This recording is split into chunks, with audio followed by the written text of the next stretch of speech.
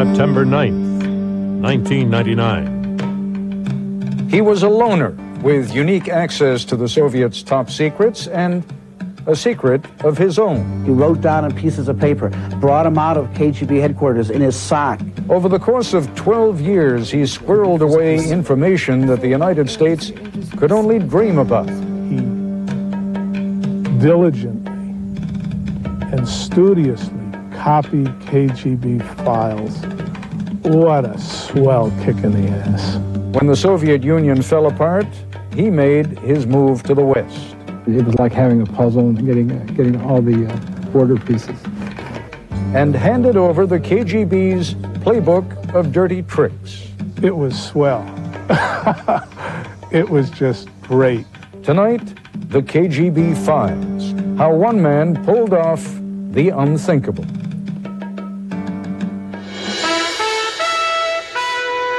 From ABC News, this is Nightline. Reporting from Washington, Ted Koppel. The trouble with a great intelligence coup is that you can never know for sure whether it's real.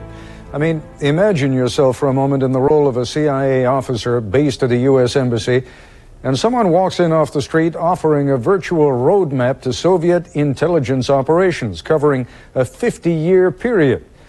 Only the offer is made at a time when the Soviet Union itself is collapsing.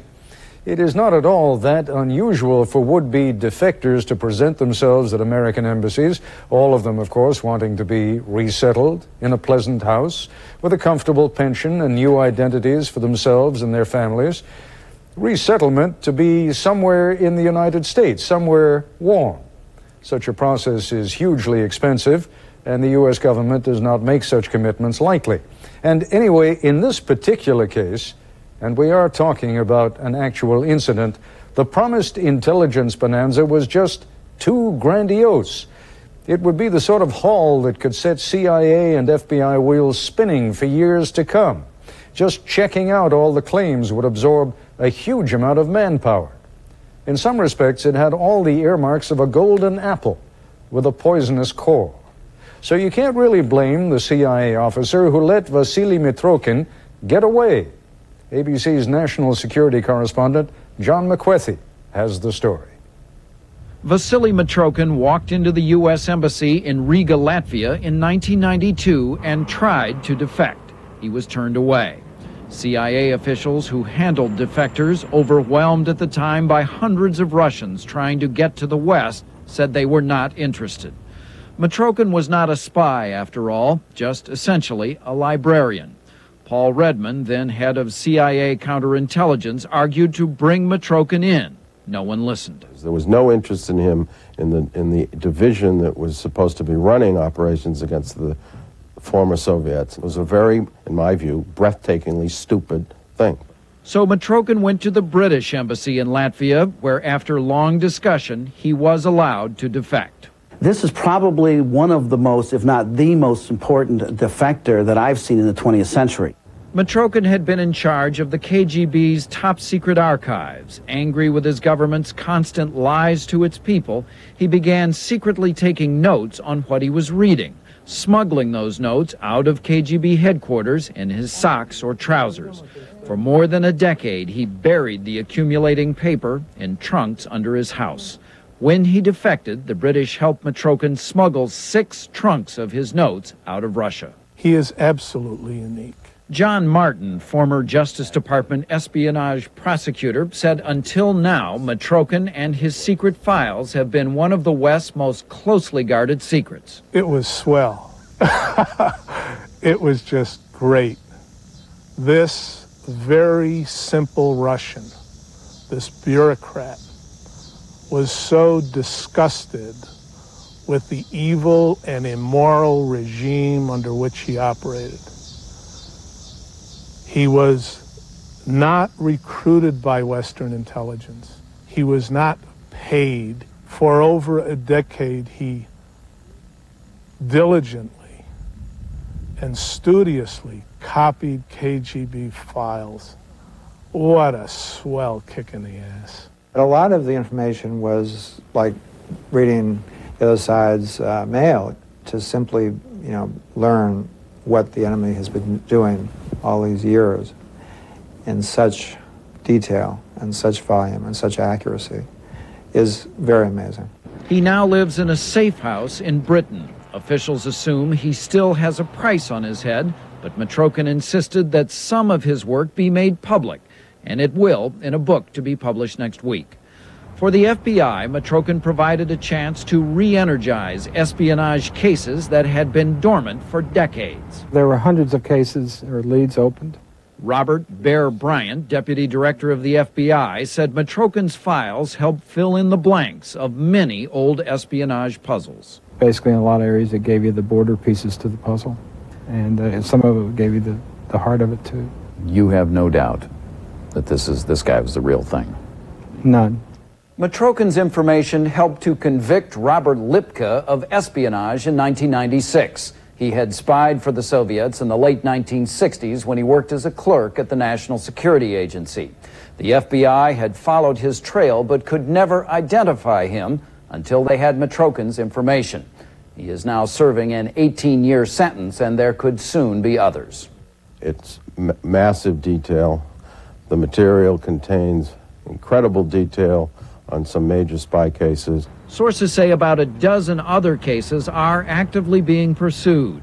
ABC News has learned one of those cases is against Felix Bloch, the highest-ranking State Department official ever investigated for espionage. In 1989, Bloch was fired, had his pension taken away, but the FBI lacked evidence to charge him. Anybody who was a Soviet agent from 85 or earlier can never sleep comfortable again. But the greatest benefit of Mitrokhin's files may not be in putting spies behind bars, but in the sweeping detail they provide of what the Soviets were up to during the last decades of the Cold War. He is really making a massive contribution to our understanding of Soviet activities going back a very long time, not only about espionage and intelligence collection, but also covert action. Some of what the Soviets did, some of what they planned, was outrageous. They tried unsuccessfully to recruit as a spy Zbigniew Brzezinski, vehement critic of the Soviets who became President Carter's national security advisor, and Cyrus Vance, who became Secretary of State. They also pitched to German leader Willy Brandt. They tried to influence points of tension in American society. The KGB planted stories that civil rights leader Martin Luther King was secretly working with President Johnson and had sold out to the white establishment. Ironically, the FBI at the same time was also trying to discredit King by claiming that he had ties to the communists. Though the FBI knew that the Soviets were intercepting U.S. communications, Mitrokhin's files provided vivid details of some of what the KGB actually got. There are records of phone conversations between Henry Kissinger, then National Security Advisor to President Nixon, and his fiancée, as well as calls to other diplomats. Fax and phone lines of major defense contractors were tapped, with details of new planes and tanks routinely falling into Soviet hands. There were spies in major companies like General Electric and IBM. The Port of New York was a target for potential sabotage, with KGB files showing details of work schedules and weak points of security. Much of what these documents show, the FBI and CIA had long suspected but could not prove. Now they know. John McWethy for Nightline in Washington. Once upon a time, Paul Redmond and Oleg Kalugin were on opposite sides of the Cold War divide. Their take on the KGB files when we come back. This is ABC News Nightline, brought to you by Mitsubishi.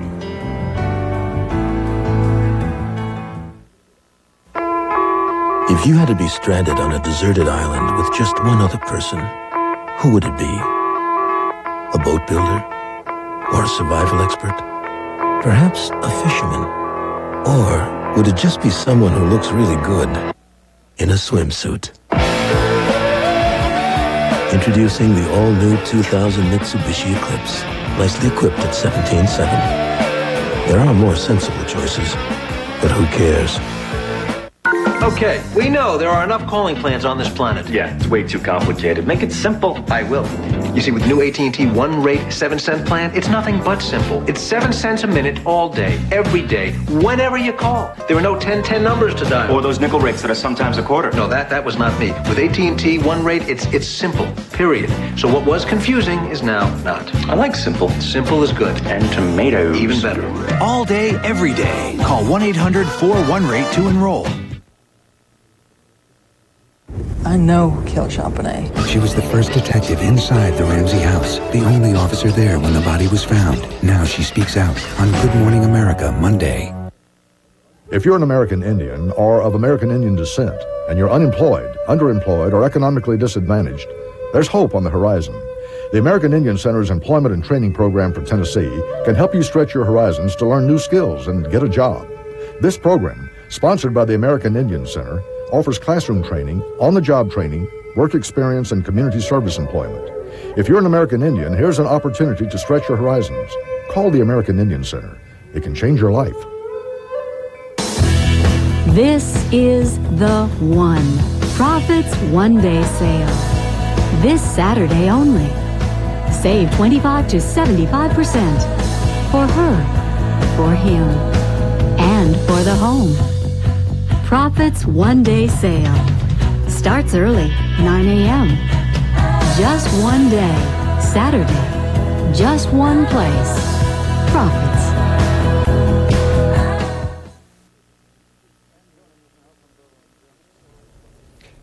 And joining us now from Berlin, Germany, Oleg Kalugin, the youngest general in the history of the KGB, who became head of foreign intelligence. Then a critic of the Soviet Union, he moved to the United States. And in Washington, Paul Redmond, who was deputy director of counterintelligence of the CIA when Vasili Mitrokhin defected and later became chief of the division. General Kalugin, did you ever know Mitrokhin? Did you know of him? No, I do not recall the name, though I'm aware of his defection. I learned it not too long ago, and I was stunned by what he had brought with him to the West. Why? Because it's a remarkable case. Unlike other books and recollections based on personal experiences, this is a collection of documents, something which is people wanted for so long. No rumors, no gossip, realities of life. People would not believe what the KGB, the old KGB, had been trying to do to the West. Now they know. And because they are documents, not just simply memoirs or recollections, they'll be, I'm sure, have a devastating effect on the history of the KGB and its estimate in the eyes of not only in the West, but among the Russians themselves, who unfortunately still believe that this organization protected them from the West and tried it its best. They will show the organization at its real gist. Tell me for a moment what you think it is in those documents that is so outrageous, because I must confess to you that much of what I've heard, much of what I've seen that at least is in the book to be published, I had heard about 25 years ago. I mean, the notion that the KGB was trying to recruit even Henry Kissinger at that time, trying to recruit Zbigniew Brzezinski, those were rumors even in the mid-70s. That's not new.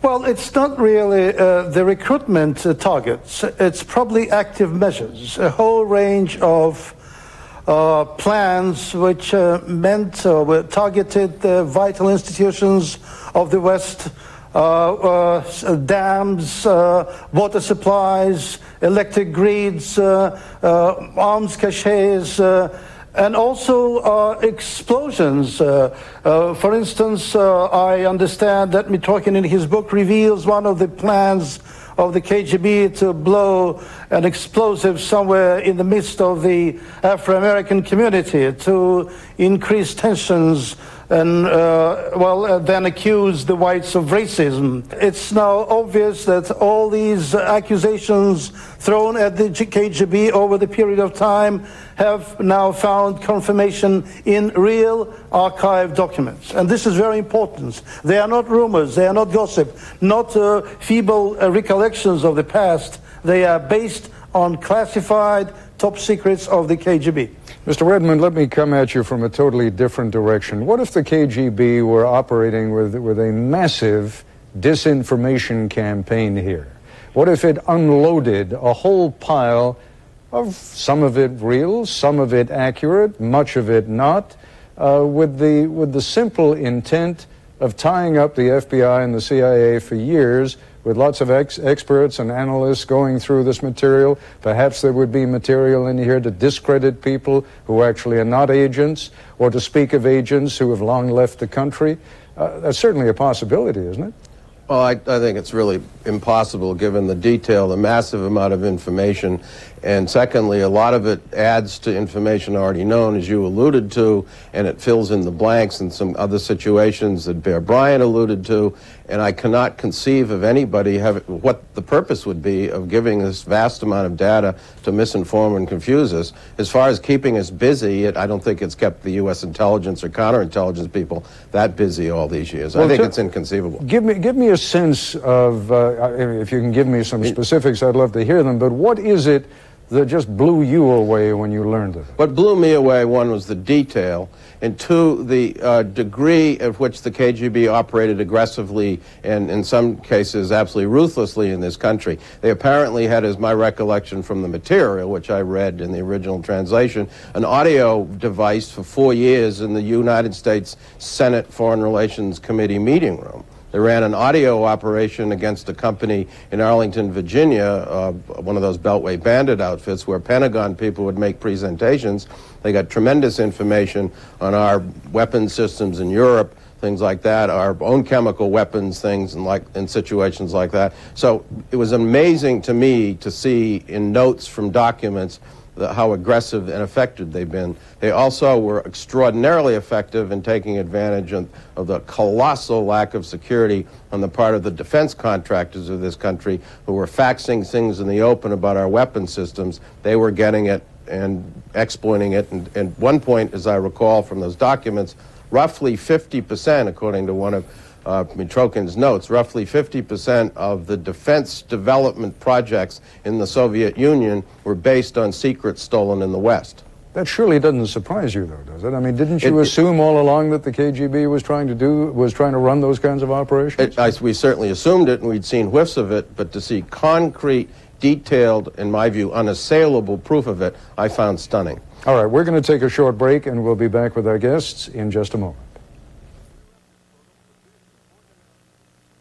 We interrupt this program for this important announcement. MCI now offers 5 cents a minute every day. That's just 5 cents every evening and all weekend long. Presenting the billboard of the millennium. Let her rip. MCI, 5 cents every day.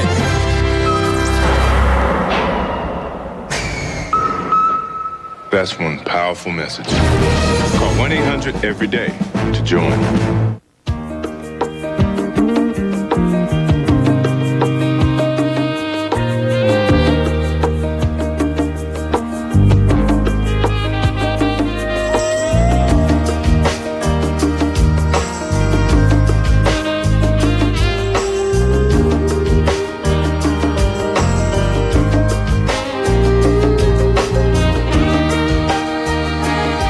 Ask your doctor about Viagra. My mom's a bank person. Fire me. My dad has this real important job with this big fancy office where he's the boss. He always eats lunch at these big fancy restaurants. And after he's done saving the world, we go home and play. I'd give him a 10. I drew a picture of you. The 1999 Camry. Even heroes need a car.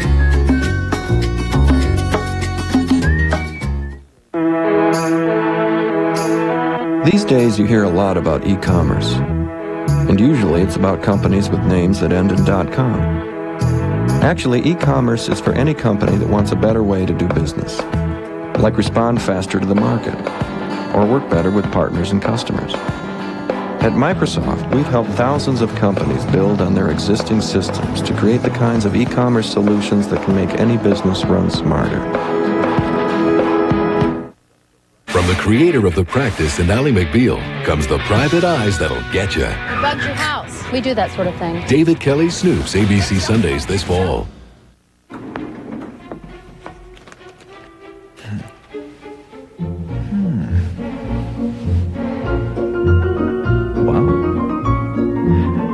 Pick up a copy of the Tennessean Saturday for our new expanded business section.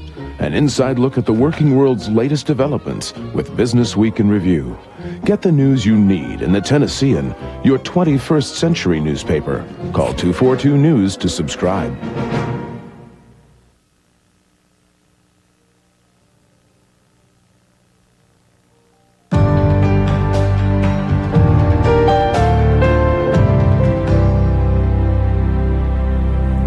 And we're back once again with former CIA official Paul Redmond and former KGB General Oleg Kalugin.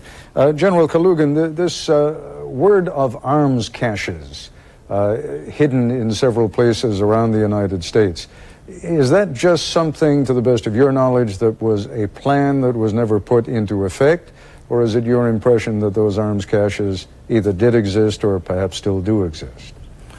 Well, this was part of contingency planning by the KGB in the 70s and 60s. Ever since KGB officer Lelin defected in the West, in Great Britain in 71, most of these operations were closed down, and yet some of the caches had been placed. In fact, I believe that the other organization, GRU, may still continue to do so because it's military intelligence. Yeah, I was just going to interrupt and tell our viewers, you're talking here about military intelligence. You think that the GRU would still maintain caches like this to this day? I would not be surprised, though, with the collapse of the USSR, most of these plans must have been scrapped. That's my belief. But some of the stuff may have remained in place, and if someone did not find it, it does not mean it does not exist.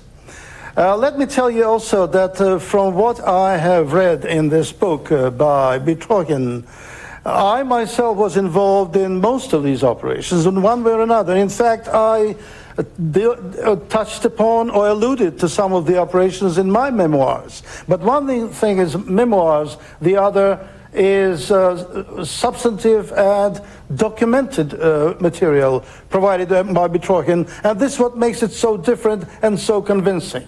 You always insisted, as I recall your own memoirs, on not revealing the identities of any former agents who worked for you or former KGB officers who worked for you. Mitrokhin has named names. I'd just be interested in knowing what your personal attitude is toward him. Well, I have chosen my way of dealing with Russia's problems and with the KGB. Mitrokhin chose his own one. We are simply different persons, but our chief goal, obviously, has been to destroy the old totalitarian system. He did it in his own way. I tried to do it in my own. Mr. Redmond, about those names, to what degree has that been helpful? To what degree have these people actually been rounded up? And to what extent are there still, to this day, sleeper agents here in the United States who, for one reason or another, have been left in place? Well, there's a lot of material on illegals, and that's a Bureau matter. I do not know what they've managed to exploit out of that. From the material, there were hundreds and hundreds of agent identities, names, including several in this country that haven't come, I believe, are not in that book. Stunning detail on the handling of those people, which to me was one of the most interesting parts of it, and I'm hoping the Bureau will continue to pursue those cases. I'm sure they are, as they will be pursuing the other services overseas, will be pursuing those foreign leads that came from this material. When you talk about stunning details in the handling, what kind of thing are you talking about? I know you're reluctant to talk about specifics. Well, where the person was met, when the person was met, the circumstances of meeting the person, what the person provided by way of our secrets, the meeting arrangements, the money that was paid, etc. So, in other words, communications plans. This is the kind of thing that would convince you then that the material that Mitrokhin provided is legitimate, but let me turn it around and say, if indeed the KGB or its successor today was still trying to operate a massive disinformation campaign against the United States, wouldn't they naturally leave an awful lot of accurate information in there? Well, any disinformation program has to have some truth in it. My point is that there's just so much data that's corroborated from other sources and obtained in different ways that it's inconceivable to me that this could be some disinformation dump. And the purpose of it, I just could not imagine. Mr. Redmond, let's end where we began. I began by saying that Mr. Mitrokhin walked into a U.S. embassy and was actually turned away. Do you have understanding or resentment or contempt for the officer who turned him away? He was not actually turned away. He was told to come back, in fact, but we never heard from him again. We do not know. He says he volunteered twice to 2 other embassies. CIA headquarters, to my knowledge, never heard about that. I do not know, and I don't think headquarters knew, who eventually turned him away, whether it was a Foreign Service type or a CIA person. But, I mean, you must be looking back at that and shaking your head. I just shake my head, and it's with complete chagrin. All right, Mr. Redmond, General Kalugin, I thank you both very much for joining us this evening. I'll be back in a moment.